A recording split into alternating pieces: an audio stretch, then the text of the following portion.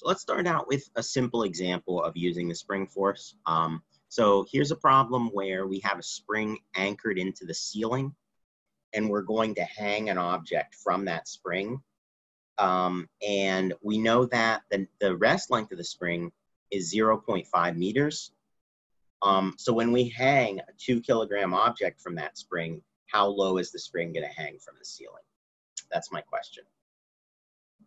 And we're given here the spring constant of the spring is 250 newtons divided by meters, which, by the way, is the unit that people usually use for the spring constant, newtons divided by meters. Okay, so first thing we need to do is draw this. So let's get the ceiling in here. And let's draw a spring. So the spring is coming down vertically from the ceiling. Okay. Let's draw an initial picture and a final picture, actually, just to make sure about this. So let's say that this is the spring when it's at rest and happy and there's nobody hanging from it.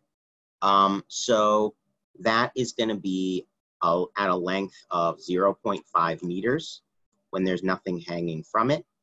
And I am going to draw a little dashed line there just to remind me that that's where the rest length of the spring is, because that is an important thing to remember. Then once we hang this object from the spring, it is, of course, going to cause it to sag downwards and get longer.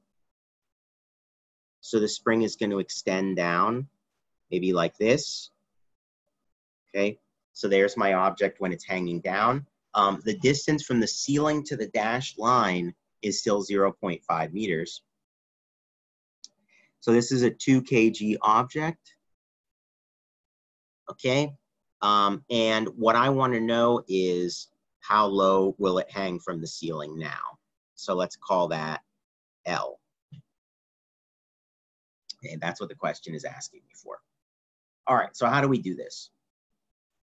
Step one, you guessed it, free body diagram is the first thing we should think about before anything else. I'm going to do my free body diagram off to the side a little bit to avoid clutter. So let me draw it here.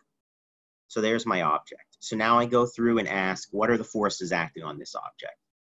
First of all, I have gravity pulling the object down. Okay, and gravity has value mg. And then I have the spring force. So which way does the spring force point? There's a number of different ways you can reason to it. Probably the quickest way is to remember the spring force always points back toward the rest length. And the rest length is up here, which means the spring force should be going in that direction. So I'm going to have a spring force in this direction.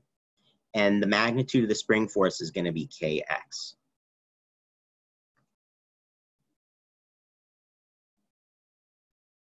Now, those are my only two forces. And I also know that the block is hanging at rest and at equilibrium. So that means the acceleration equals 0. So my F equals ma equation is just simply going to be kx minus mg equals 0. Very simple equation. Now, I actually need to start thinking about what these formulas mean and stuff like that. So I'm given in the question here, I know the mass is 2 kg.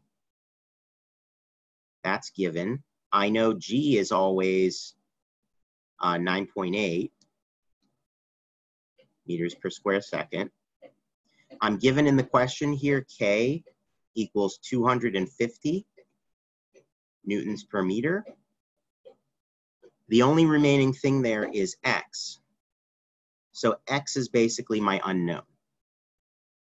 So then if I solve that equation for X, I've got X equals mg over K. So that's going to be 2 times 9.8 over 250, which is 2 times 9.8 over 250 is 0.078 meters, 7.8 centimeters.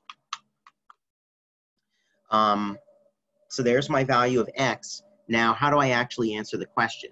To do that, I need to be careful about what the definition of x is. So remember that x is going to be a vector which points from the rest length to the object's location.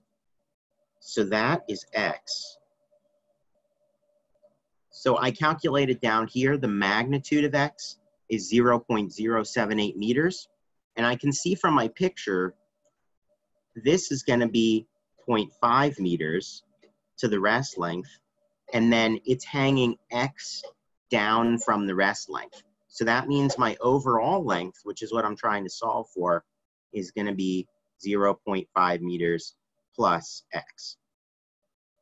So that will be 0.578 meters, 57.8 centimeters. Okay.